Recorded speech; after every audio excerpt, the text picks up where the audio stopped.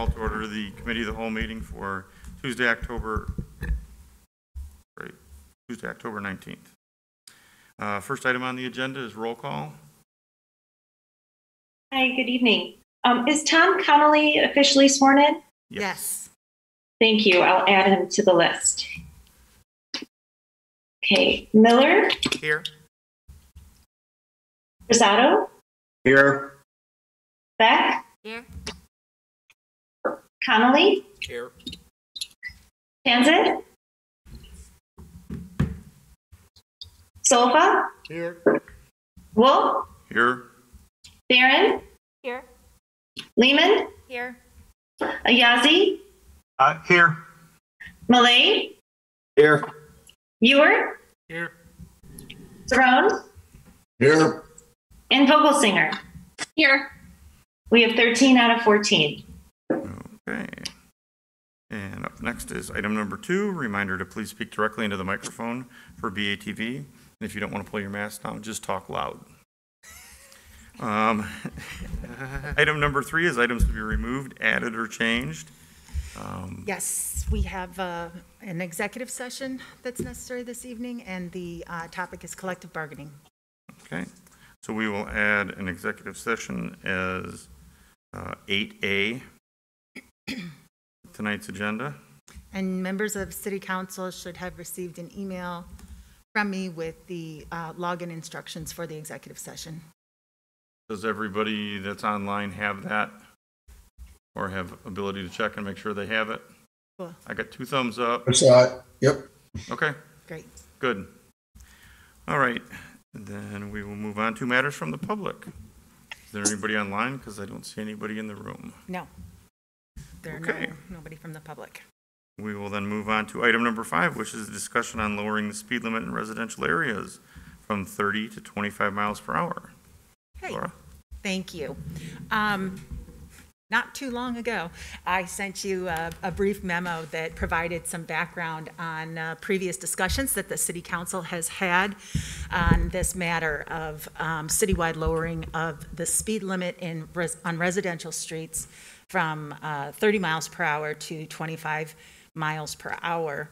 The police department provided me with the statistics for roadway crashes from 2019 to 2021 for the period January 1 through the end of September.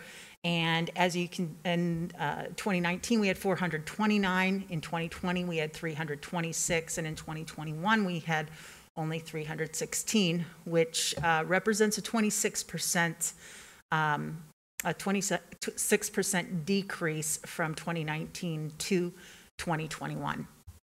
The last time that City Council discussed this topic in depth was back in 2015. And at that time, they directed staff to determine whether the city had authority to change the speed limit in residential areas, and then what would be the requirements in order to do so.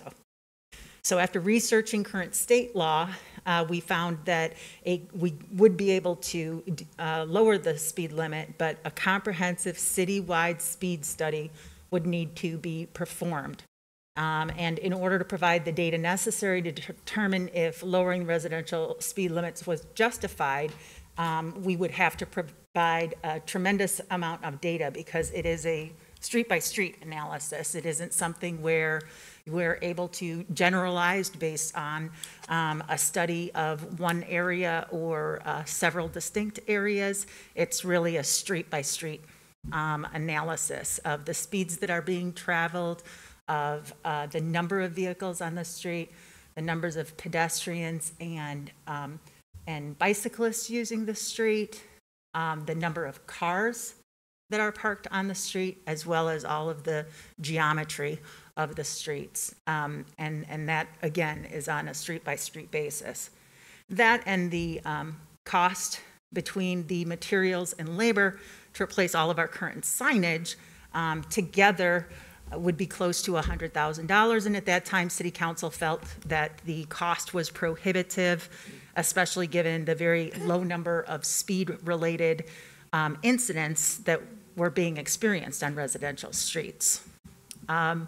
Also, as part of their research, they found some studies conducted by the Federal Highway Authority that showed that setting speed limits that are less than 85% of the speed that free-flowing traffic is already traveling doesn't really encourage compliance with the posted speed limit, and that people tend to continue to travel at the same rate of speed as before. However, if we do decrease the speed limit, we would need a lot more enforcement because there would be a greater number of people who would be exceeding the speed limit and taking the limited police resources that we have away from policing responsibilities or creating the need to increase our force.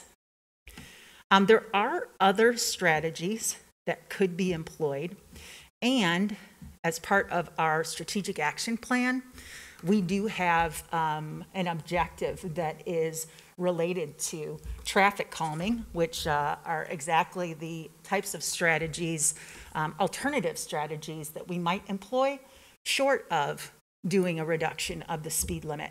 Things like targeted enforcement in problem areas. That certainly has been one strategy that we have used in the past very successfully.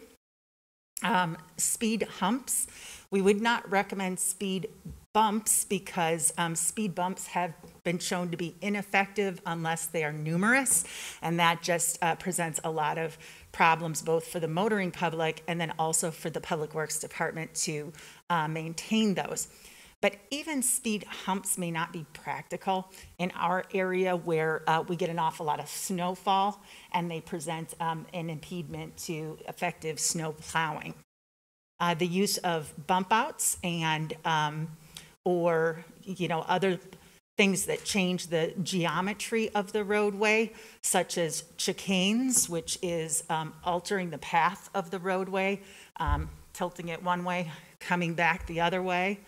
And then also traffic circles are sometimes employed in areas where people kind of fly through intersections in order to calm the traffic. Addition of a double yellow center line gives the perception to people that the lanes are narrower and they tend to reduce their speed in that situation. And I think a real essential element of all of this is public education, because typically the people who are exceeding the speed limit in residential areas tend to live right there in that same residential neighborhood. And so it's just, and one of the things we've done is in the past that's been pretty effective is our slow down campaign. Now, we've done that 3 or 4 times already, and I think the black and yellow signs maybe are starting to become a little invisible to people. So it might be necessary for us to refresh that and come up with something new and clever to catch people's eyes. But, and based on our mid-year discussions, Gary Holm presented a proposal that $100,000 be added to the Streets Department budget in years 1 to 5 of that overall plan for measures to be identified as part of a traffic calming strategic plan objective that we have. And that amount could certainly be increased if City Council decides that that's necessary. And, but we just wanted to sort of share that information as you approach your discussion. Certainly, we stand ready to create a working group to focus on conducting a citywide traffic study to identify the problem areas and then to recommend measures that are targeted to solve the specific issues that are found as a result. Okay, who wants to start off with questions? I have a comment. Okay, go ahead. So, Ward 1, Woodland Hills Road has the racing stripes instead of curbs now. And as soon as people turn off of Wilson Street, it is instant, they do instantly gun it, basically. Speed on down south. I'm just not sure that, and I have a speed limit sign right in my yard. I don't know if making that number 30 or 25 as opposed to 30 is going to make any difference to the people turning off right or left, just to, whichever way they're turning onto Woodland Hills Road or coming from the apartments across the street, to stop them from as soon as they cross Wilson. I mean, because you can hear it. I'm sitting out in my driveway all the time. You hear them just, put the pedal to the metal, so to speak. And I'm just not sure that, like I said, changing 30 to 25 is going to make any difference on that particular road. I'm just relating my own personal experience. I know that recently, though, they did put up in front of the house right down the street from me to the south, one of those traffic control, the radar type of speed limit digital sign, which I believe has helped at least a little bit for the time being to remind people there's no reason to decide you're going to try to get up to 45 before you get to that first stop sign, you know. It's interesting that you mentioned that, Alderman Sulfa, because one of our staff members mentioned today, they make the digital sign now where you can make it have a smiley face if you get like 5% or less over the speed limit. And so it actually has it changes people's behavior to try to get the sign to change to a smiley face. I think Western Avenue in Geneva has one like that. Yeah, that's what I heard. I've never seen a smiley face, so I guess I'm And when you say chicane, all I think is because you're hanging the back speeding, end of Colin. sliding through the turns. So it's not a good thing for me to hear. Abby? A couple of years ago, I went to the Bike Walk Places Conference, and there was this session with an urban planning firm out of somewhere in the Netherlands. I don't remember exactly where. And they have a stateside office as well. But they were saying that I think it was Amsterdam, the police don't actually enforce speed limits in their residentials or in their downtowns. That if somebody is speeding in those areas, they see it as a city planning problem, and it's up to city staff to fix.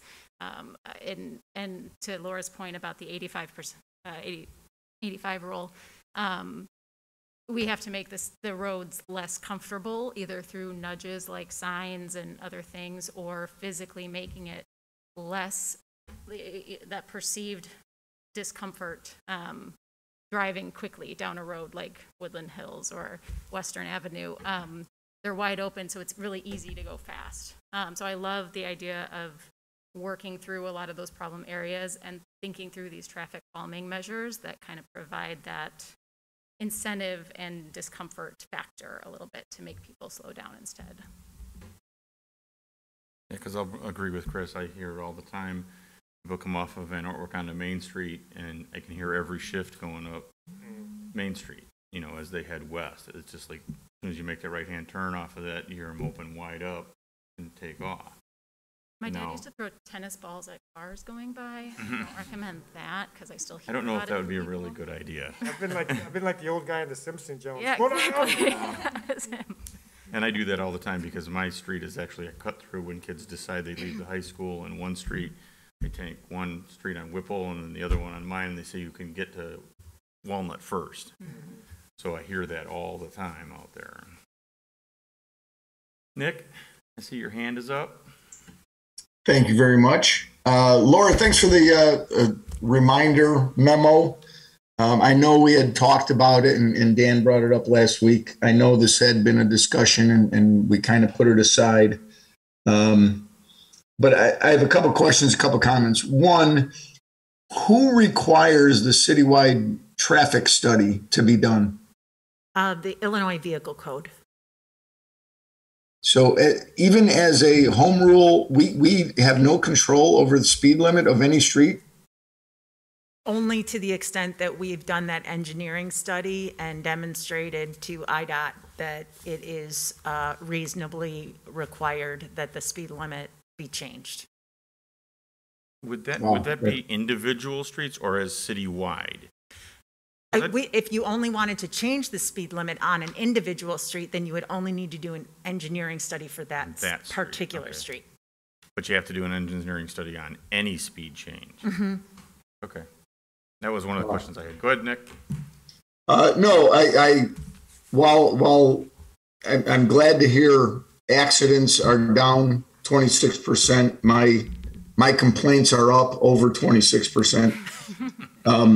So that's why I brought this too. And at the same time, I'm getting complaints. I drove from Fabian into West Chicago, and their city street, the sign going into West Chicago says speed limit 25 on all streets unless otherwise posted. So they must have done the study and lowered the citywide limit, I'm assuming. But I only bring that up for one, it's the costs. That study is mind-boggling to me, but the signage, you don't necessarily have to change every sign. You can do it slowly, and you can do it by, as you enter the city, posting signs, obviously, of what it is. And I'm not necessarily even proposing that. I liked your memo because it was, it gave ideas of, okay, how do we do it? If lowering the limit isn't the solution, how do we do it? Nothing is more discomfortable, to Abby's point, than having to write a check. I know we don't have the police force to stand on every corner and limit checks, but have we ever looked into, and I don't know what the law is, I know there's speed cameras for school zones.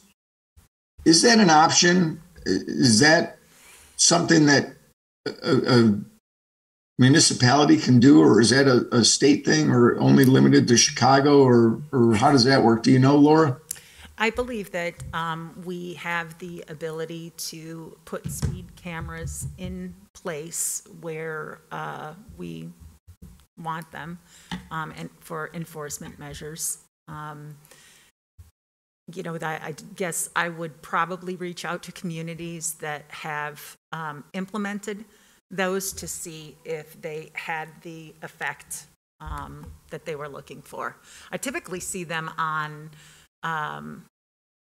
traffic signals, on roads with a high rate of speed where people are trying to race the red light. Well, the red light cameras are one thing, and I don't think we have the ability to do that. That's limited to the Chicago and the Collar counties, and I wouldn't propose that at all. But the new thing is the cameras in school zones, so that I don't know, it's probably not near residential or major intersections, and I know it's free to municipalities, right? The companies pay to install it, and you get a percentage of the tickets. And I would want to look into it. I'll look into it more to find out more. We can too. I didn't know if you have or anything. I'm just thinking, I see it, and I know I don't have the actual solution, but I know those signs did seem to work. The school zone signs, slow down signs, that the campaign we did was great. Obviously, changing out bump outs and all of that is a good solution, but costly. If I wanted the conversation, and your memo supported it as far as let's brainstorm as to what we can do, and what I thought lowering the limit was an option only because as a human, if I were a police officer, it'd be easier for me to write a ticket for somebody going 9 over than it is for somebody going 4 over. So that's why the limit, the sign itself isn't going to probably make changes, but if it can be enforceable and people feel the pain, then I think habits get changed. But I don't have the science or the history to back that, but these are the conversations I wanted to stoke. In areas where we do have problems, we know that there are areas in our town where, whether because of the width of the roadway or other factors like Woodland Hills Road and people turning off of Wilson, that people just tend to step on the gas there. And when you receive those complaints, even if it is repeat and repeat and repeat, let us know. And because we do find that targeted enforcement does have some effect for some period of time. And to support that, I will say this: over the last 8 years, I've put in a couple complaints that targeted areas, and the police have been awesome. Either putting in the temporary radar that shows your sign, which I know it works for me. I slow down because sometimes I'm not conscious of how fast I'm going. But they have put police there. I just know we don't have the resources to put them everywhere. So, but they've been great and responsive when there's specific areas that I get multiple complaints on. Okay. Mark? The complaint is usually around schools, and I should know this, but I don't drive near schools that often, to be honest. Do the speed limit signs say like a lower speed limit? Like on 20. school, did they all say that? Yeah, I Around looked at all that of them? today. It was just coming down Main Street. Yeah, so I guess, I mean, if that's there already, we already have the enforcement principle, and I've heard the complaints about it from residents on school days, kids on bikes, people are speeding, and it just sounds like it needs to be targeted enforcement. And after spring break, after winter break, those types of things when the kids there's more, or whatever. I mean, there's the same amount of kids, but it just seems like people forget because they don't see the kids, and then they're not paying attention. I don't know. I think it would be interesting to have it citywide. It is kind of astonishing to me that we would have to do an engineering study. We're not talking about making it faster. We're talking about making it slower. I can see having to do a study that, nope, sorry, that road won't support that speed. That's too high. But going in reverse seems counterintuitive to me, and I don't understand that. And The reason behind it is because of the vehicle traffic focus of these regulations, frankly.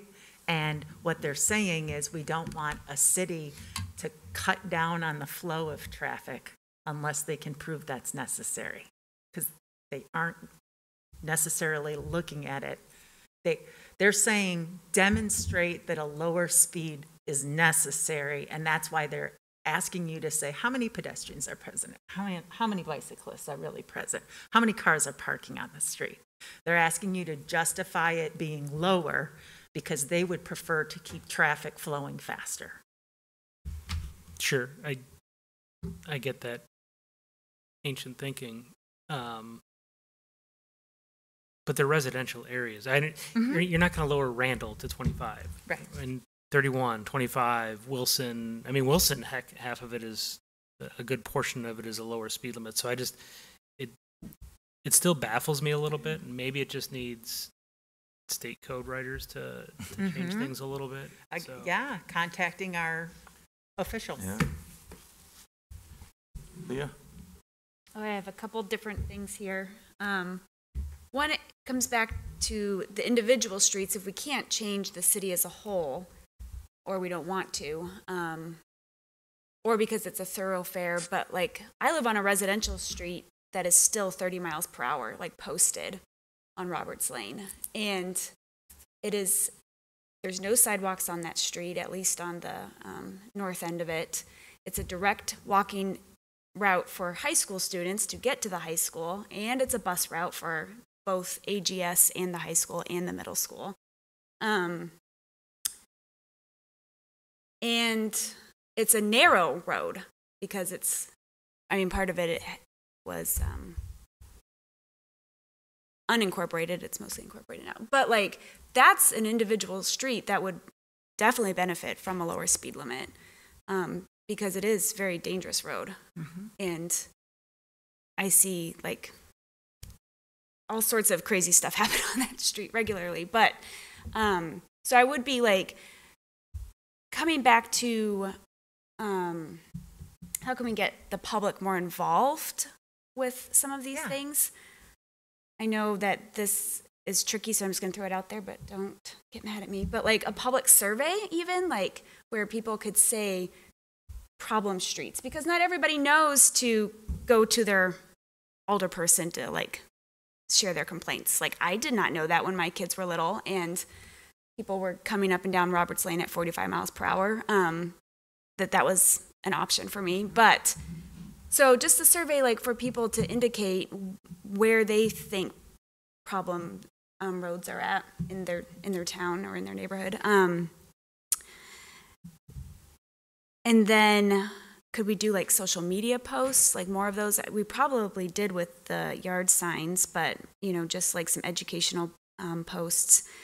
And I don't even know, how can we collaborate more at the high school, like just more education for the students even at the high school, because they're a large part of the issue also. But Take a squad car out there we're not using with a big sign on the side of it that says, "Slow down, we're watching." it's a great idea. Park it out there.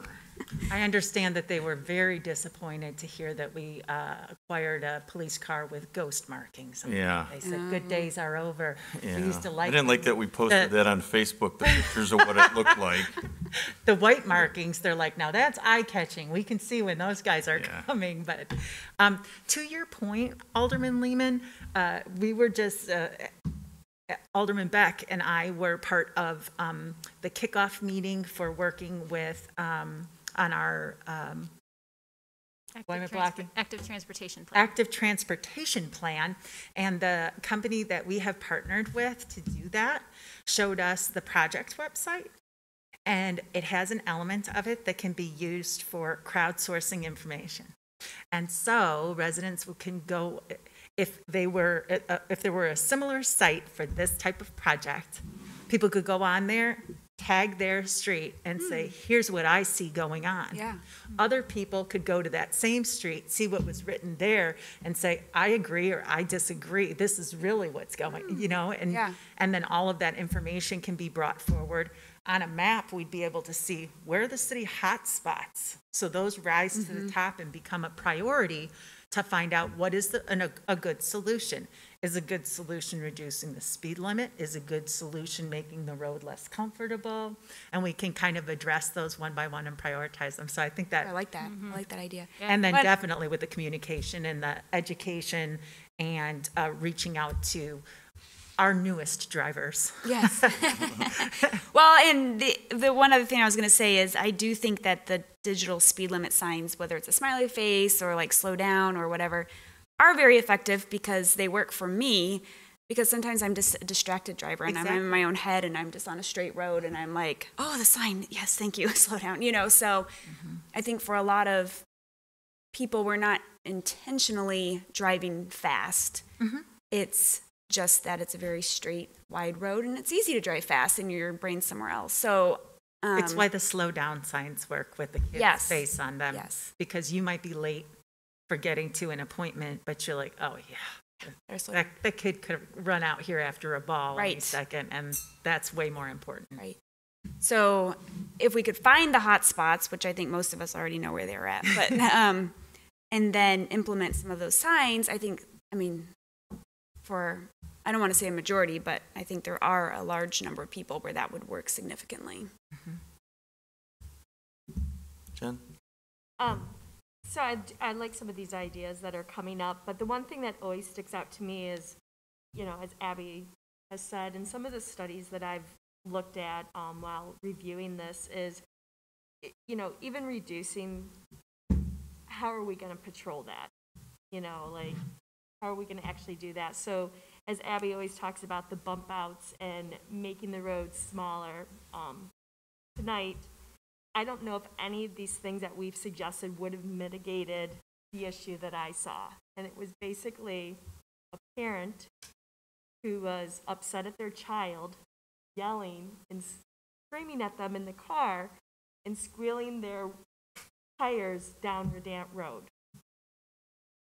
They got to the stop sign, did some erratic driving, and then continued on. And then further up, she had stopped and had her blinkers on and was yelling at the kid.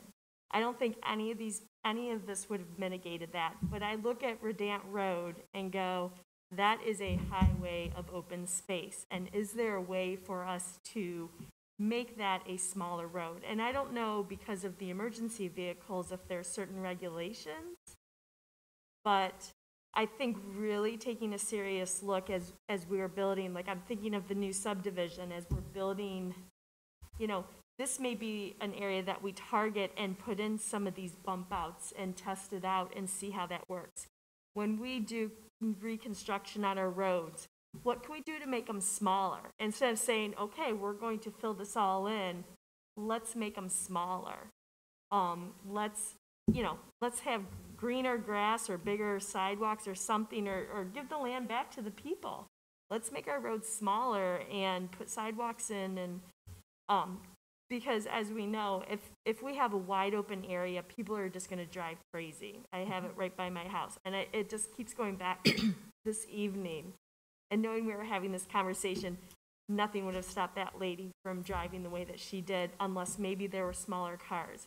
When I have residents talk to me about, especially in front of my house, driving up to the stop sign, we put our cars out, and it does help reduce the speed of people driving. It makes them slow down. It's like, oh, there's something in the way. I've got to slow down. I can't be speeding there. Our neighbors up on Pine Street in Redant, people are always wondering why their cars are in the way, because they've seen the people blow through that stop sign. So they put their vehicles out there as a measure to calm things. Mm-hmm. But I think as we are designing roads and redoing roads, we need to consider, we need to make these smaller. I think Nick may have had his hand Nick, first. go ahead again.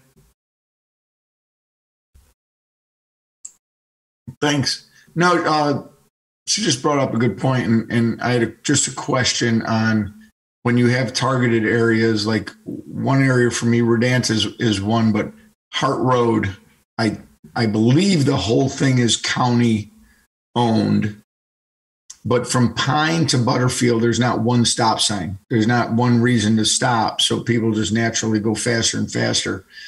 Laura, is that all county? And B, have we ever had a discussion with them about roads, or is there a way to start a discussion to try to influence them in helping out in that area?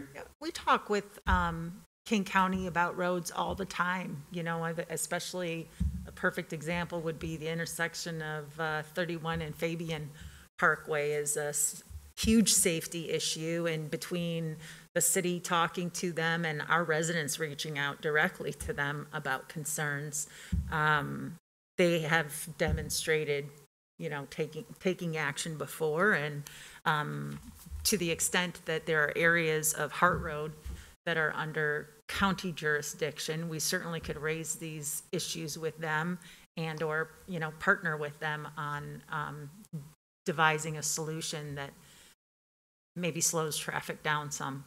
And sections of that road, Nick, are City of Batavia.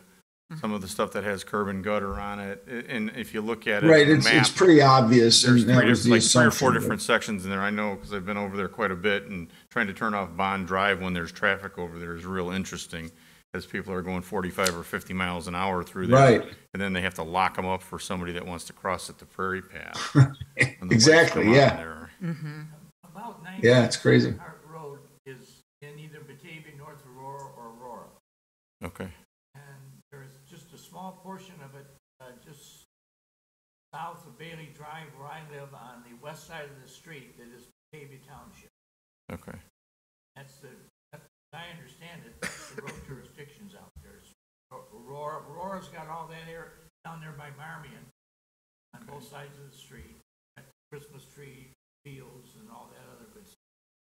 And North Aurora is there on the west side of Hart Road. They come way into Batavia at about almost up to street now, but it's pretty close there, right by the bike trails where they come into on the west side. There's a lot of interworking there between the three towns. So I don't see any reason why any of us would have any problems with signs up. Police could probably go out there and run radar, because I know Batavia's going out. Yeah. People who have been stopped and ticketed by them. Yeah, I think we could look at that, Nick. I think that's something that could be done out there. I'm sure there's a way to look at that road and figure out where would be, possible places to put stop signs. And again, that would have to be some kind of traffic study to do that and justify putting them at whichever street you wanted to put them at. But I think that would give you stop and start points that people would have to pay attention to and not be able to just continually speed if there's nobody out there.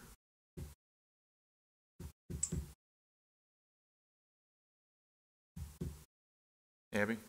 I've written down kind of a list based on a lot of comments, so sorry, this is like going to ping pong around a little bit, but the mayor was talking yesterday about the police reports that we can review every day, and I don't know if anybody else noticed in 2020, and we can see it in Laura's memo too, that people stopped driving and all of a sudden the rates of property damage only reports went way down. I mean, we're at over a crash a day in normal years, so I'm kind of glad that it's still maintaining kind of low there, but the work group that you mentioned in your memo too, Laura, is that to address the traffic calming measures or to address the speed limit adjustment, or both?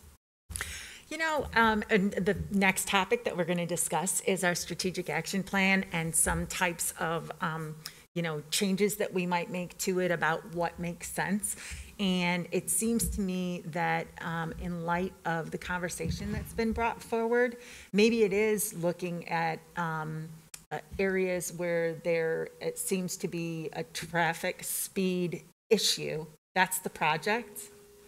And then to say, what is the appropriate solution without saying, maybe it's not always traffic calming. Maybe it's enhanced enforcement. Maybe it's education. You know, kind of first identifying the problems and then trying to come up with the most appropriate solution. Okay.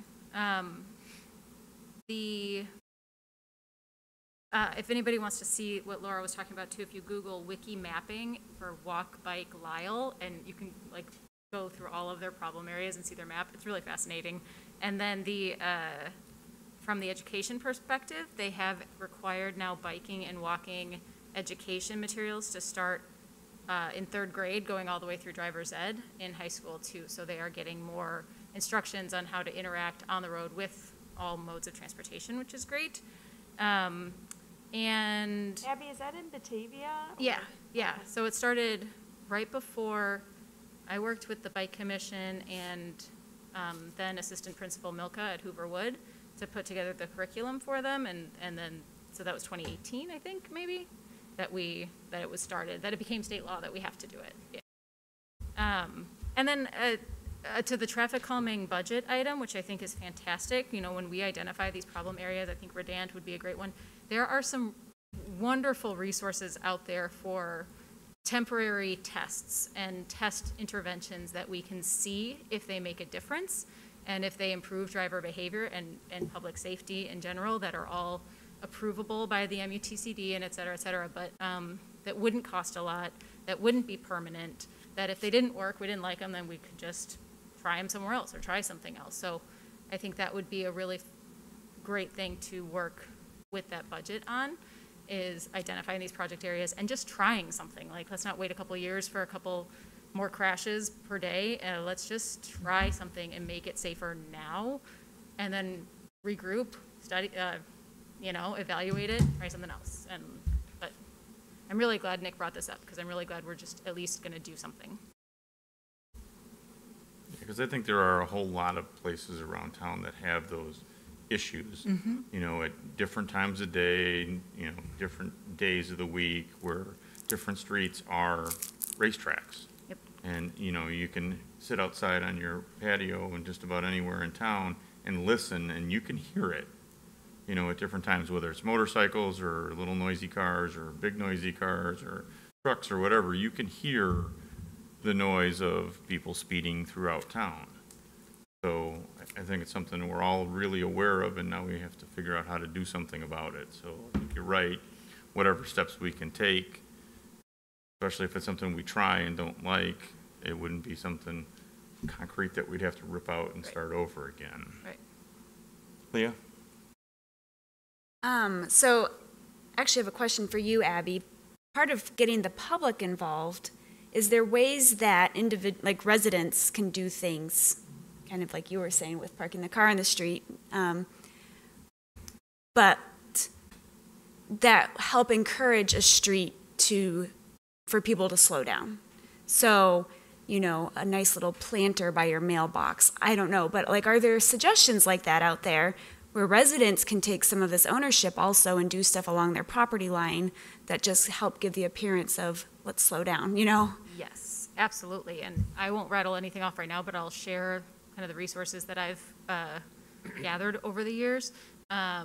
And what's great, like a lot of them too fall into this kind of like tactical urbanism, where it's bigger cities that are, you know, the residents are actually going out and painting a traffic circle. You know, they're doing that level of thing because their city's not doing it.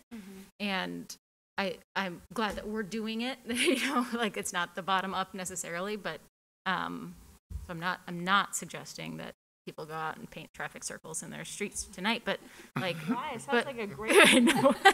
But if somebody wanted a public art project, I think we should support it. Fast drying garage paint and go out, slow down. Exactly. So, yes, and I will share articles, ideas, and all the resources that have been put out there. But for I sure. did see it, like some of the stuff where it was painting, like, and I thought about that even along Wilson Street to where the pedestrians cross. Like, let's paint the road there so people realize this is a place where people need to cross. Like, instead of having the sign across, let's paint the road and make it stick out. Like, people are going to be crossing. And I saw some of that, and I was like, oh, I'd love to bring that because that is such a problem along Wilson Street. And what you're going to hear, the unfun but adhering to regulatory requirements say is that a crosswalk has specific markings that are identified in the MUTCD, and I know that you see different colored crosswalks in other cities, but they're taking on the liability. Remember, the two people who use the MUTCD, civil engineers and lawyers. Right. And so if we're willing to accept liability associated with artistic crosswalks that are eye-catching, but are not the standard marking for crosswalks. And the reason for that is similar to public parking signs, so that people recognize it as such. But right now, it's only a sign in the street that people are crossing. So I think if we use that element and enhance it with the street paint. And the way around it is that you don't paint the crosswalk. You paint around the crosswalk. You paint the bump out instead of actually putting a curb to make a bump out. You paint the corner tighter so that cars have that. It's just perceived that they have to go slower around this painted area.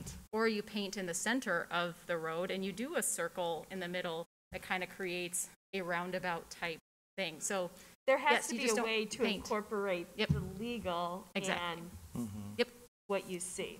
And I think that's what we need to investigate, because that is a pretty inexpensive. And I think I've shared it, I think on some webinar somewhere, but there are cities out there that have, I think Colorado is one of them. It's like a mural, roadway mural, intersection mural, like approval process for neighborhoods to just go and do it themselves. And here's the form you fill out, just like a normal permit to do a block party. And then you get to have a little community activated space. It's super neat. Hey, Laura. Yes. I noticed the chief's online. Chief, would you have any input into this? Is this, are we just beating our heads against a dead end, or do you see a problem, and do you see any solutions? Well, I definitely don't think you're beating your heads against a wall. Clearly, these are issues, and they're cyclic issues with the seasons changing, with the school sessions going in and out. We have these problems periodically, and when we do try to address them through targeted enforcement and routine patrolling, high visibility presence in those areas, really our greater complaint in these school zone areas is really traffic congestion volume versus speed. I'm not saying we don't get speeding complaints in the school zones, but we really traffic congestion, parking issues. Those are the things we focus on. And we spend a lot of time in the school zone areas at the beginning of the shifts or beginning of the school day and the end of the school day, trying to mitigate those issues. We've worked continuously with the school district, increasing signage, increasing officer presence in those areas to reduce congestion and traffic volumes. And all the school zones are properly marked right now in the current vehicle code regulation are between the hours of 7 a.m. and 4 p.m. The school speed limit is 20 miles per hour when school children are present. So all of our school zones are properly marked in that regard. In addition to targeted enforcement, we do have 3 speed signs. 2 are portable. One that we purchased was solar that we planned on putting up on Batavia Avenue in the area of North Avenue, because we have a lot of speeding complaints in that area. We had some problems with IDOT regarding the permanent installation of a traffic speed sign there. So we're still trying to find some landing spots for that. And really, we're targeting Hart Road in the bike path crossing area. So we do have a lot of speeding complaints there. We do have primary jurisdiction on Hart Road between Pine Street and Wind Energy Pass, and then it passes on to North Aurora and Aurora in several different areas between there and Butterfield Road. But we do a lot of enforcement activity out there. But the reality is we have the officers we have, and there are over 110 miles of roadway in the city of Batavia, and the overwhelming majority of them are residential in nature. So we can only be in so many places at so many times. So it is very helpful when you do get these speeding complaints from your area residents and your constituents that you pass them along to us, and we do traffic watches. We will install the speed signs. We can install them so they visibly display speeds. We also can install them so they're set up in blackout mode so we can collect data. Because oftentimes in those situations, the perception is that the speeding is high, but the reality is that the speed sign doesn't flesh that out.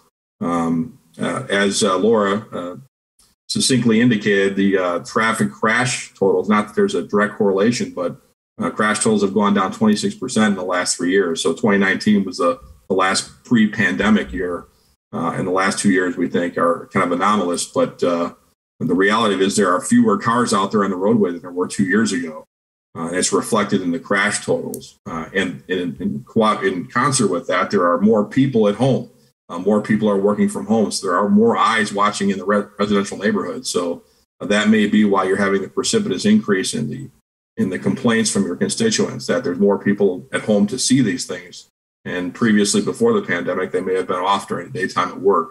I'm not saying that it's not an issue, but that may explain to some extent the increase in the volume. Certain areas we know that are perennial issues: Woodland Hills, Redant Road, the larger roads.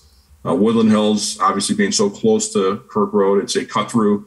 So a lot of vehicles use it because of the traffic volume and congestion on Kirk Road during the peak hours. So we do have speeding complaints there. We have residents that regularly contact us when the volume and the speeds get too high, and we will do periodic enforcement. But that requires periodic hygiene as well, maintenance as well, because it only lasts so long. We do targeted enforcement campaigns in these neighborhoods. It has an impact for a while, then we go away and it dissipates, and we have to come back at a later time. The same thing applies to our speed signs as well. So those may be areas where geometric changes, like traffic circles might be an effective countermeasure on a road like Woodland Hills, residential, but they're long thoroughfares. That's kind of a long straight street all the way down to Pine Street. So there's a lot of traffic that circumvents Kirk Road on that. But I agree, a combination of geometric changes as well as enforcement strategies. Like I said, we only have 2 boxes, the traffic signs right now. We could probably put more in the budget in the future, but they do require upkeep. They are battery operated, so the batteries have to be replenished basically annually, and they're fairly expensive. Thank you.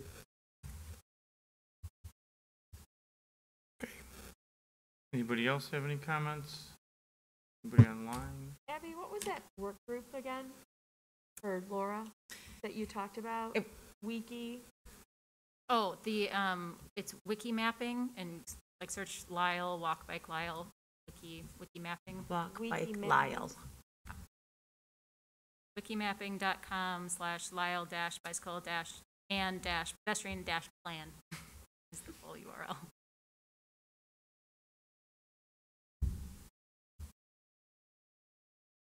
Okay, well, I'm glad we had a good discussion on this because I think there are some ideas that have come up, and I think along with what we're going to talk about next, I think that that's something that we just have to keep moving forward on to try to come up with some solutions for some of the bad spots in town and try different things. I mean, I think that that's really what we have to do. I don't know that even if every one of us writes letters to everybody that is downstate that might have something to do with this, I doubt that that's going to happen within the next decade, that they decide to change their minds. You know, IDOT's, I mean, we've argued with them on so many different things, I don't know where to start. Probably the biggest is the crosswalk issue. I mean, and I still don't understand why we can't just go out and paint a crosswalk if we want one out there, and they won't let us. Because they don't allow crosswalks on a four-lane street unless it happens to be a state road in Geneva or Sycamore or any other one of a number of ones that are around here. So that's my 2 cents on that. So if there's nothing else, I think we're kind of done with this, and But we'll move expect to forward see with that working group formed, you know, to be up and running in 2022. And then as we go through the budget, then we can try, once that group's up, we can try and identify what we want to spend that money on and where we want to, you know, try to make the most improvement we can. But I would say definitely when you get complaints, pass them on to the police department. Every time I've had them in my ward or different spots and said something, they're out there, they make a difference in it. And people that have asked or informed me of those issues are very appreciative when they do see that happen. And most of the time you do see it change in the speeds on those roads. Okay, then next we will move on to a discussion of the quarterly report on the annual review of the strategic action plan. Laura? Yeah, so around this time every year, we like to not only go over the third quarter activities that have happened with regard to the strategic action plan, but to take our annual look at that plan. And because it's coming right before we head into our discussions regarding the budget and some of the things that we decide here may affect that plan.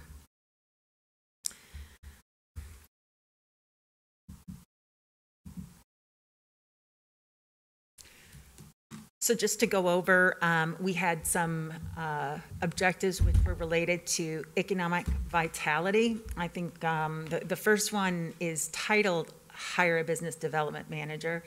Since that has been accomplished, I think maybe I would change that title in the future to the development of a strategic plan for economic development, because that was really the first major thing that we wanted our business development manager to tackle. The second is to actively market Batavia to new businesses. And Shannon has certainly made a great start at that, but going forward would like to see her partner with Griffin Price. So Shannon comes into the position with a lot of ideas that she has from her 15 years in economic development, and to kind of partner that with Griffin's expertise in getting messages out to the people who they need to get out in front of, and in a way that is attractive. So we want to have them form a team to accomplish this objective. They'll be our primary team. And then also working in conjunction with our community partners such as Main Street and also the Chamber of Commerce. The third is promoting opportunities for downtown redevelopment, working to cultivate and facilitate additional projects that are like One Washington Place, and finally to continue to implement aspects of the streetscape plan. And so in quarter three, Shannon has continued to meet with stakeholder groups, and she is drafting a survey to institutionalize the outreach for business retention purposes and baseline programming, and she'll incorporate all of that into draft economic development strategic plan. And she's also continuing to monitor funding opportunities and related legislation to assist our businesses in taking advantage of grants that might be available, and also legislation that affects them either positively or negatively, and making sure to get the word out about those things. Marketing Batavia, we had an RFP that was let in early fall, and we were looking for a company to assist us with marketing several city-owned properties for future development. And we're continuing to work with Intersect Illinois, which is has been hired by the Office of Economic and Opportunity and Development, and they send us, kind of blind opportunities, not naming the company that is looking, but what are the different elements that they're looking for. There are some that we have ended up having further meetings with and are still working with, and we hope that we might have some real opportunities that come from that. But the other thing that Shannon has done, and you may have seen it in a recent issue of Neighbors, is to try to put a face on the Batavia business community. She did a nice article on the different stores that we have in town that sell books, and she's going to look to do a series of those types of articles that identify the small businesses in our town and why they're special, and encourage our residents to continue to support our small businesses. And then promoting downtown development. As you know, we approved the amendment to the RDA, which provides a revised timeline for the One Washington Place project, and staff and the developer have met for several hours over the last month and a half to talk about safety codes and other building code requirements. And also a contingent of elected officials and staff went to visit the Oswego property in order to tour that and get an idea about some things that will have relevance to our own local project. And then on the streetscape, I think that we will probably next look at the area of Prairie Street and the surrounding constituents in that area to get their input, so that when we are ready to do that phase 2 project over on Prairie Street, that we incorporate elements of the streetscape plan that we would like to see incorporated into that project. And the next area of our strategic plan are transportation objectives, and we are continuing to pursue implementation of the road diet on Illinois Route 31. We know that this is going to be a battle to get something like this approved with IDOT. They have not been favorable toward road diets in the past. I think that they, in essence, conducted a bit of an experiment by approving a very small section of road for a road diet in Geneva. And but I think overall the experience with that has been positive, and so I think that that works in our favor. Also, the CMAP on to 2050 plan includes a transportation report, and one of the recommendations of that report was to implement a road diet all the way from Fabian Parkway down through North Aurora. And so I think that's another element that helps us justify to IDOT. And then what we're doing this fall is we are going to conduct the traffic study that is the initial element of it. And we're happy that IDOT encouraged us to do that traffic study, because I think they easily could have said during COVID times, you're not really getting a real picture of what those traffic levels are. But we're happy that they are willing to allow us to do that, and then to move on to justifying the need for a road diet there. And finally, collaborating with the Batavia Bicycle Commission on development of an active transportation plan. We had our kickoff meeting today, which was really great. So Q3 on the road diet, we've selected a contractor to perform the engineering study for the project, and that will be performed in the Q4 of 2021. And with regard to sharrows and bike lanes, City Council reviewed the Bicycle Commission's suggestion for new signage, and there was a commitment to adopt that new signage when IDOT formally approves that and makes it an approved sign that can be used even on their streets and local streets. And then also, staff met with the KDOT to suggest a joint project for the Randall Main Street intersection, which would be a pedestrian and bicycle crossing, either a tunnel or a flyover. And they felt that that project might really have legs because it was really successful up north in South Elgin. They decided to go over the road, but in a less expensive way might be to have a tunnel under, and the grades that are present at the Randall and Main Street intersection may offer the opportunity to do the tunnel under the road that would be much easier. So we'll continue our discussions on that and hope to incorporate that as part of the phase 2 of the Main Street reconstruction project from Van Norwick out to Randall Road. And then, of course, the kickoff meeting, I've already discussed that. Next are our infrastructure objectives, and the first 2 elements of that were a couple of very important discussions, and we had those over the course of the last quarter to develop an infrastructure funding policy, and in conjunction of that to discuss and review the service level expectations.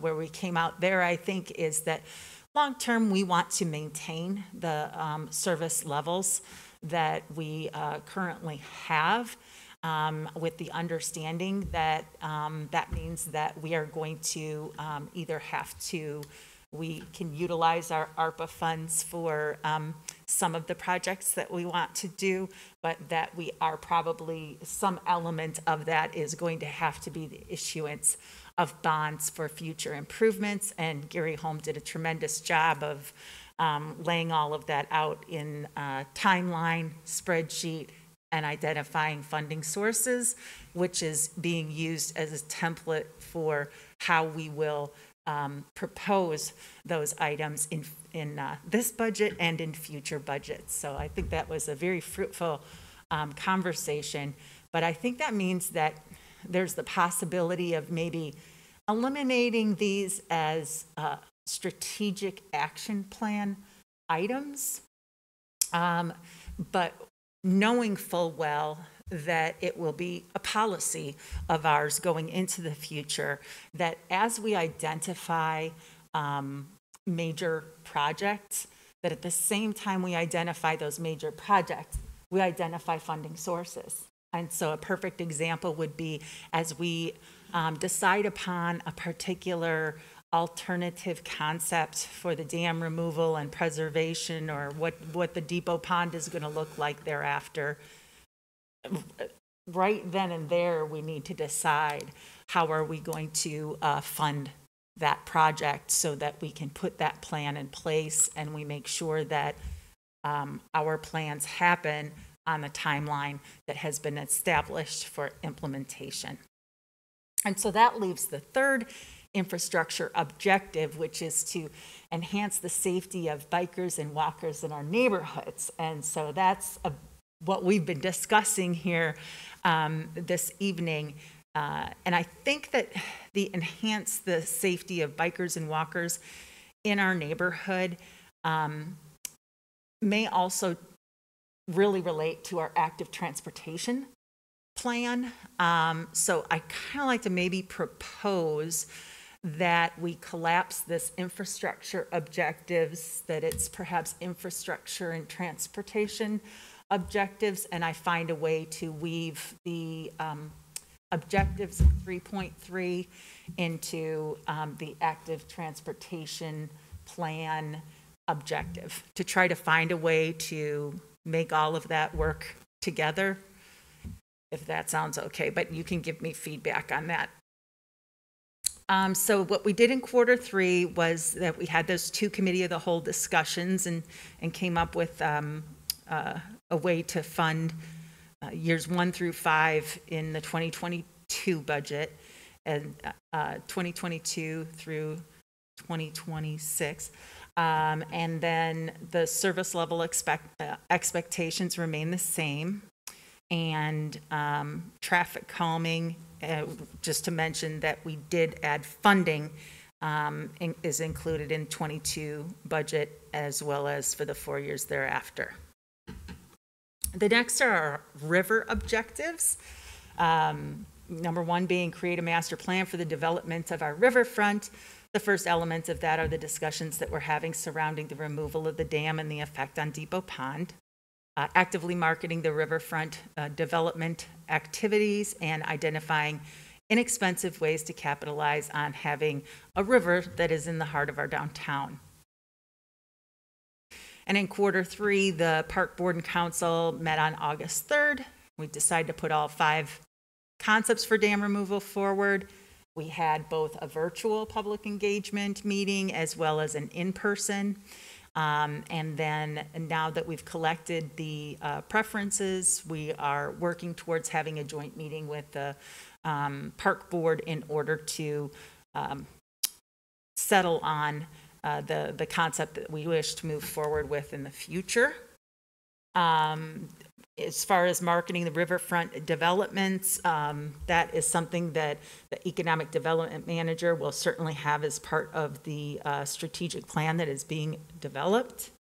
And then river engagement activities. The Batavia Environmental Commission hosted a river cleanup event on September 18th, and we had several volunteers from the community and other organizations within the community who came out to help with that event. I think another river engagement activity that we have is the Park District is working with the Rotary Club, wanted to donate a large Adirondack chair that I think that is going to be put out here on the South Plaza toward the river side.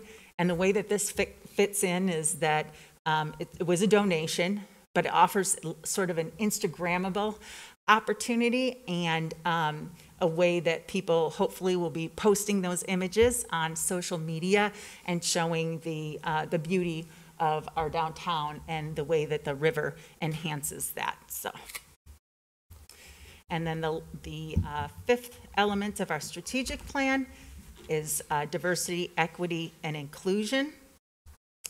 And in Q3, I met with Wendy Bednarik, and we have a plan for recruiting an equity and inclusion employee committee. So kind of going to start this project with our own house and look at our own organization and develop a plan for our own organization. Also wanted to mention, very proud that Michelle Langston was promoted to be the first female member of our command staff here in the Batavia Police Department. So that was certainly a really proud moment for us here in Batavia. And with that, I'd ask if anybody has any questions or if you have any comments about ways that I was talking about amending the plan or other things that you would like to see. One of the elements that I think that we certainly could consider adding here in light of the fact that we were discussing putting into the budget money for an AmeriCorps intern to assist, and that would be in collaboration with the other members of the Tri-Cities to develop a sustainability plan framework that each of us could adopt for our own. I think maybe that would be a good thing to add to our strategic plan, to have that environmental sustainability element to it. I'd also like to propose again that we go through the climate action plan that we signed and go through that, bit by bit so that we understand what we signed, and then integrate what we can into a whole sustainability section, like we're saying, of our strategic plan, so that we're keeping track of those things that we're doing. Yeah, I think that that's very important when we do say we're going to do some of those things where we sign onto a plan like that, we look at the things that we think we can achieve, set that up, and then measure ourselves against that so that we do keep track of the things we're signing on to do and to move forward with. Because I think it's important. I mean, I thought about that again, looking at things that are happening around us and why or what is it going to take for us to start to either shrink or electrify some of our city vehicles that just get run around for things that they don't need to sit and idle all day for when they're out on a job site or, you know, checking different things. If there's a way we can have a vehicle that does not consume any fossil fuels while they're doing that, I think that's great. I have no problem with the thing sitting there and being plugged in all night to charge it. You know, I think that that's something we really have to think about. You know, we went through, I don't know how many years ago it was, where we talked about a no idle policy and changing to biodiesel and the trucks that we have to run on diesel. I get that, but I think there's other steps we could take, and that's part of what I think we need to really identify and then figure out how we get there. Yeah. So I just have a question. Do we have other plans that we've signed besides this client action plan that we've talked about? The Greenest Region Compact. Yes. That came before it. I think there's 2 that we've signed on to in the last 4 years. Only one that I know of. Well, the green In the last 2 Well, in the years. past, So Greenest 2 Region years Compact. ago, we did Greenest Region. That was 2018. I wasn't on city council yet. And then, Because some of what I would like to see is with these different plans that we've done, how do they fit into our strategic action plan? I almost would like to see like another column that says this addresses this plan so we can actually see it and we can say, hey, we've signed this and this addresses that. As a matter of fact, we just did that. So both Gary Holm and Scott Buning, I asked them to take the Greenest Region Compact and go line by line through the Greenest Region Compact and identify what things that we are already doing that are part of that plan. I think that what I was suggesting was make that another one of the elements of this plan in terms of environment and sustainability. And we would do our are audit. there elements in here that we're already doing that address some of those things? Oh, that's what I'm saying. So the audit says these are the things that we're doing that are already in there. So for instance, I would expect that the fact that we have implemented the, top of the line phosphorus removal equipment in our wastewater treatment plant is an element that would be address something that is in the Greenest Region Compact. There are numerous things that we do already that are objectives in the Greenest Region Compact. We just haven't gone through and done our audit to say these things we're doing, but they're not fully implemented, and these things we're not doing, so that then we can go back and say, of the things that we're not doing, what could we do so that we're working toward moving those check boxes to the left of having implemented them in some way. Yeah, because I think, we always talk about all these plans, like, we're going to do this, but we don't see it. And to kind of go along with Alderman Miller, what he's always asked about of what is our plan? What are we working toward? This is what we're working toward, this Right, big but plan here. So if we there's put it some on there, other then we'll do it. Right, but there's some other things, like when we talk about the riverfront development, yes, we're talking about one aspect of it, but why are we not creating like a plan up and down where we have a session where we say, what would you like to see along the east and west of banks of our river? A sidewalk connecting the river trail. And then, somebody says, oh, well, I want to see 3 benches along the way. So we throw in 3 benches, and somebody says, oh, I'd like to see a waterfall in the middle of it. Crazy things, but at least it's something we can look at.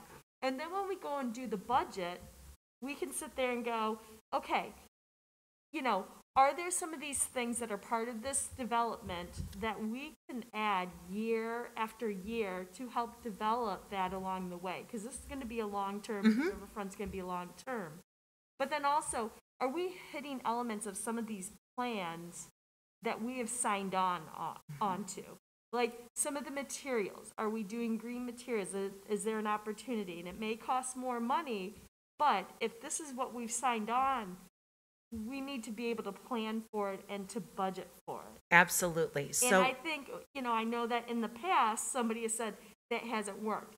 And right now, as council, we may say, this is what we're thinking right now, and years down the road, it may change, but at least it gives future councils something to look at and work towards, like, hey, they put this plan together. This was something that was important. We knew this was a long-term plan. And they may change elements of it because maybe we get some funding that, pays for it and we can implement it at that time. But I think right now, if we don't have something in place to visually look at or to think of, we can't really think of those opportunities for grants that are out there. And I think that's something that would really help. And I know that Alderman Miller's been asking for that many, many times, many, many months, if I'm not correct. So what the city has is a comprehensive plan. It also has a downtown plan, and it also has a streetscape plan that identifies block by block of the downtown exactly what the plan is. That plan was done a long time ago. It may be that we want to redo that. So would you like to see? And incorporate that into a long-term river development along the way. So what I was going to say was, would you like an update of those plans to be included in the 2022 budget? Typically, a complete redo of your comprehensive plan is something that costs about $150,000. It's so, all-encompassing and looking at every single area of the community. Or would you like to have a plan that is focused on specific areas? Abby, correct me if I'm wrong. When we first got on council, we kind of got together and looked at the old streetscape plan. We were talking about knocking off low-hanging fruit. So we probably need to readdress what's in that, and what are the things we could knock off every year, because a lot of those things don't need to change. We just need to start doing them. Yeah, we reviewed the downtown plan and the streetscape plan. Mm-hmm. We formed a committee to start talking about those, and then due to lack of bandwidth, somebody dropped the ball and hasn't scheduled a meeting in a couple months. So, and we've had some turnover of people on the committee too. So yes, we should get that back together. And Mike O'Brien used to be the other city council liaison that was on that. So more people are welcome to join, and I got all this stuff. Okay, yeah, that's right. Sitting in his seat, so that seems like a good idea. We can get that band back together and start talking about it. That would be really great, actually. Because as we're going into budgets, these are things that we need to consider. Like, are these part of the plans that past councils have already worked on? It may not be what our dream is, and are there some things that maybe that need to change just with how things are, but we have to continue to move that forward. Agreed. Yeah, and I think that there's things that are in those agreements that we signed to that we're doing or that we've been working on, and we're not identifying those as part of that. I mean, one of the things with working to try to get safer routes to school and to get people pedestrian active to get to schools, that also helps reduce the traffic around the schools, which we heard from Chief is a big problem. We all know that that's a problem, especially around the grade schools, that, those type of things, again, are beneficial to any kind of environmental plan you have or any kind of, green action plan that you want to implement. So we have to think about, okay, it fits in this box, but it also fits in that one. And to make sure that we identify those and keep working harder on those things, because the benefits from that one side of it create other benefits. that I think we need to make sure that we think about those as we're doing that to try to get all those boxes checked off. And a plan like this helps with accountability, because I'm going to be sitting here every 3 months saying, you know, how do we move the piece closer to accomplishing the goal? So that's why, whatever it is, we should make it part of this plan.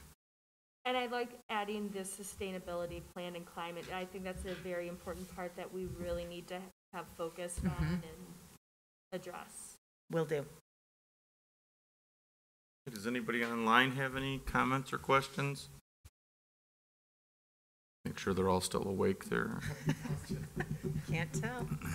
Okay. There's Sarah. Okay. She's awake. We got a wave, got a thumbs up. Okay, we're all good there. We're here. Okay. How about everybody in the room? Are you guys all okay with where we're at and where we're going with this? I think it is good, because I think this does bring up things like, you know, Abby trying to get that group together to go back on the downtown stuff. Some of us probably forgot about that because some of the people that were part of that are gone. So you kind of lose the focus on that, and that's why it is very good to review these things and, again, hold ourselves accountable when we say we're going to do some of this stuff, that we keep focused on it and we keep going back to it and trying to get as much of it done as we can. So I'm glad that's where we're at. Leah? So is it part of the comprehensive plan? I'm so new to all of this. Like, as the downtown area continues to grow and as we add new buildings like the Shodine building, I mean, we saw the McDonald's and the Walgreens, like, that they came in with, I think, listening to what Batavia wanted and kind of blending in with our downtown area. And I know Shodine listened some, and they added limestone to the building. Like, is that what we're just requesting each time we have a building project, or is that part of our comprehensive strategic plan? It's interesting that you bring that up, and I'll defer to Alan because you were here when those discussions were had.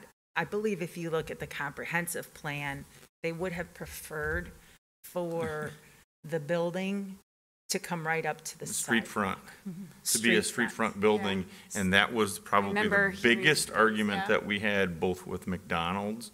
Well, McDonald's really wasn't a big argument because they just came in and they knew what envelopes that they could build in, and they built. Where Walgreens, we really wanted them up against the street, and we really went back and forth to try to make that happen. And I think there was like 19 different drawings of that building, and their big thing is their corporate standard, and they will not deviate from it. They just don't want to change it. They have to have so many parking spaces within sight or feet from the door, the entrance to the building, and they just don't want to change that. And you look at other stores that have been done in different spots, you know, local around here, and even though they look different or they may be a street front, they still have that many parking spaces within that area from the front door. It's just bizarre, but that's what they say works for them. And I mean, I guess it's hard to argue with their own marketing and their own numbers. They know what they're doing. So what they're about always successful. Other future development, whether it's residential or other even privately owned buildings already in Batavia that might do updates in the future? Do we have any type of code or anything for them that they need to follow so that we have a downtown that looks unified? Absolutely. That was the whole reason for Historic Preservation Commission.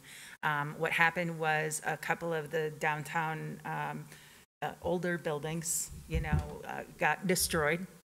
And I think the city took a little bit of a gasp and said, well, we don't want to be overbearing on what we require when people redevelop or adaptive reuse an existing building in our downtown.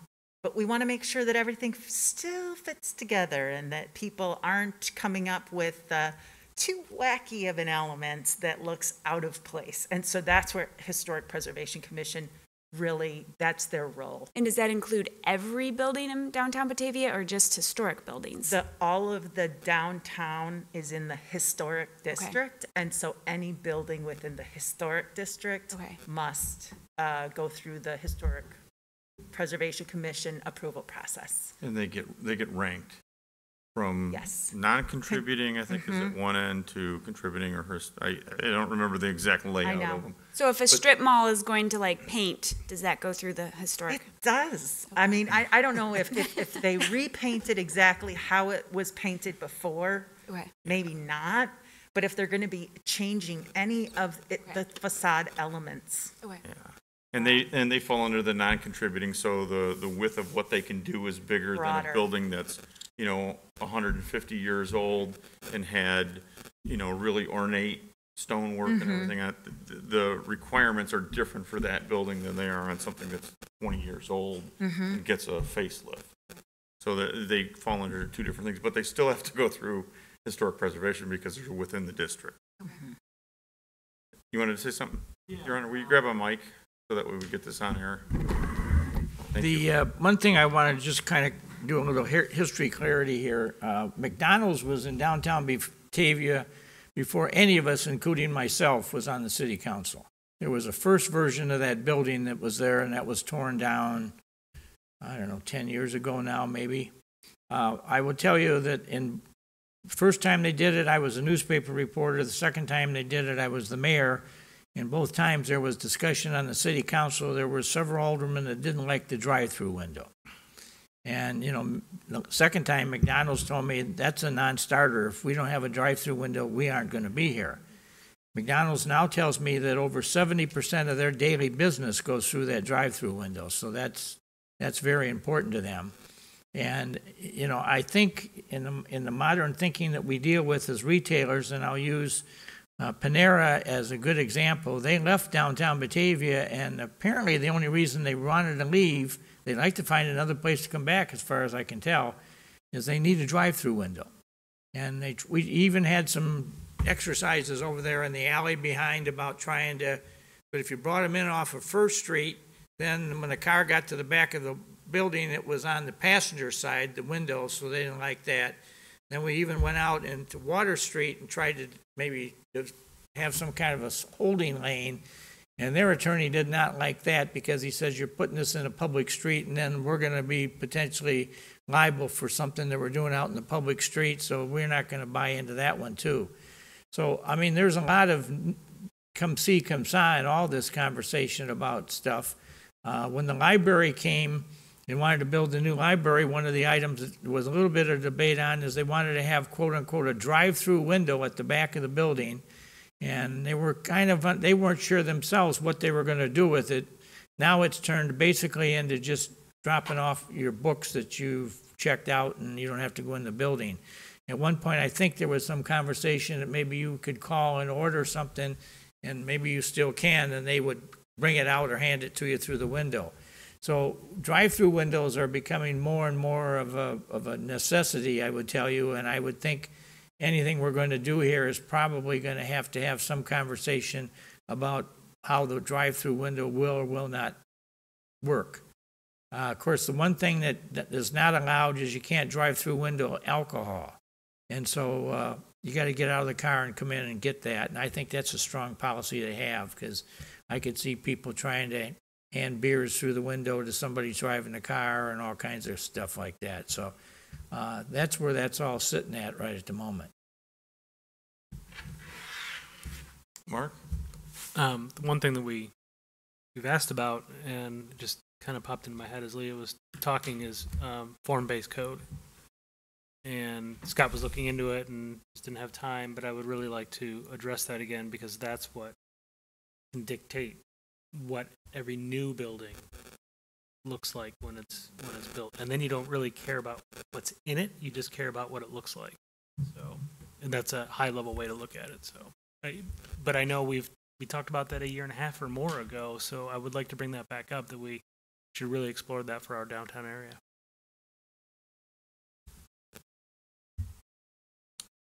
Okay. Thanks everybody for good input and good discussion tonight. And now we'll move on to item 7, which is project status.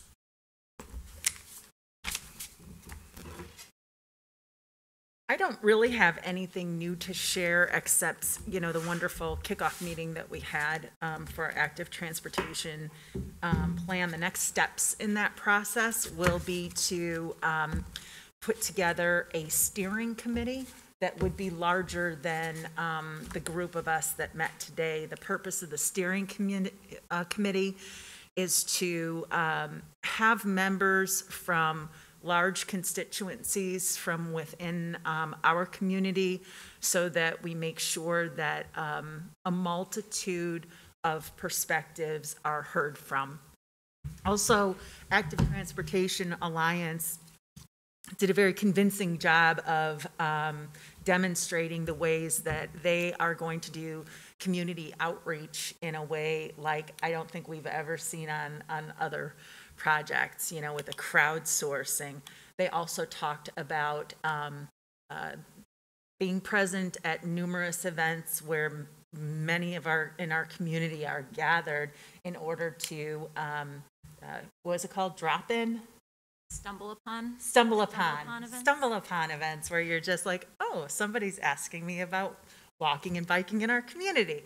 And so looking forward to that aspect of it. And the steering committee will be there both to provide input on the process and the perspectives about bicycling and walking in our community. But then once recommendations are developed, to come back again and evaluate those recommendations that have been formulated to try to make sure that they are best addressing the needs of our community. And then finally, Active Transportation will put all of that hard work into a plan to be delivered and recommended to you for approval. And it's expected that that whole process will probably take the better part of a year. And I'm glad that they're taking, you know, a nice measured approach to it to make sure that they get it right. Our last plan was from 2007. And so I really don't know that it was much of a plan that was in front of us all the time, but I really am hoping that these documents like the comprehensive plan, the downtown plan, the streetscape framework, and our strategic action plan are documents that we more and more use to drive our decisions, or at least consciously say, that's in our plan, but we're not going to follow it. Know when we're doing that, when we're deviating from our own plans and why, and maybe they need to be changed so that we keep those documents more living in front of us. Do you want to hear about all the projects that I talked about yesterday? Okay. Laura, I just Yes. have one question about the Active Transportation Committee. Like, Sure. How are you forming that committee? Like, where are you selecting? We are intending to invite, let me flip back into my notes from earlier today. So currently we have, Abby has offered to be part of that group. We also internally on staff, we have Scott Buning for community development. We have Bill Kellum from the streets department. Gary Holm will be joining us. We will have a member of the police department. We have a member of the fire department because he happens to be Chief Dykey, the liaison to our bicycle commission. We have 2 members of the bicycle commission who are part of that group. We also have a representative from the Batavia Park District. In addition to that, there's a gentleman, Troy Simpson, who is a planner with the county, but is also the planning representative on the Kane and Kendall Council of Mayors. And he happens to also act as a technical liaison to our bicycle commission. And so we thought he would be a valuable member too. We are going to contact the Homestead to see if we could get a senior volunteer to be part of that steering committee. And then Abby knows someone in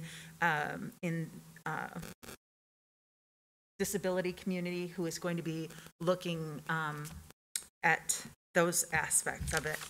We're going to contact the Geneva Park District because certainly we have areas of our community that are under the jurisdiction of the Geneva Park District. Plan Commissioner, Main Street, the Chamber, business owner, member of the Batavia Environmental Commission, and the school district, and the public library. And if you can think of anyone else that we maybe should include on that steering committee, we certainly would. If I could make a recommendation? Yes. Maybe a student from the high school? High school's on there, yep. Because they tend to take different modes of transportation. Yes, contacting both, the high school was mentioned, and then also there is a biking group that is in Rotolo Middle School, and they were going to see if, try to get a member from there as well.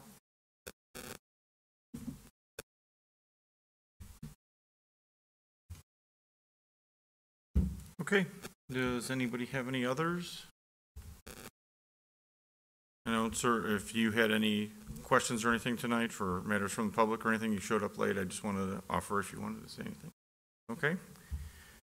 So if we have no others, then I'll need a motion to go into executive session for collective bargaining. So moved.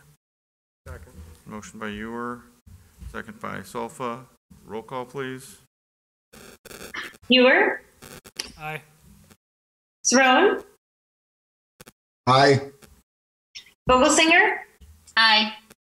Miller, Aye. Rosado, Aye. Beck, Aye. Connolly, Aye. Chanzit, Sofa, Aye. Wolf, Aye. Barron, Aye? Lehman, Aye. Yazzie, Aye. and Malay. Aye. Motion carried 13-0. All right, Okay, thank you. I will see you in the next meeting. Do you want to take a